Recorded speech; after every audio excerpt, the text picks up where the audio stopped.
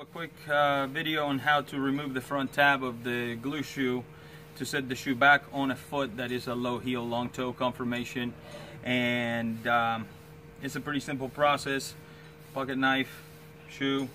We're gonna follow the outside cuff line all the way to the shoe on both sides, and then from there we're gonna just cut the cuff across the toe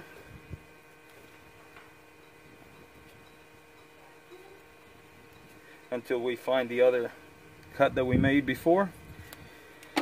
And now we're going to see a little lip here. We can keep cleaning it with a knife, or we can go over to the grinding wheel, holding both outside tabs open.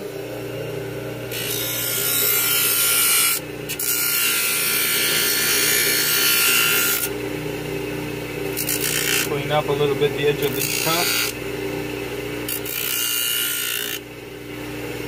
And there you have it.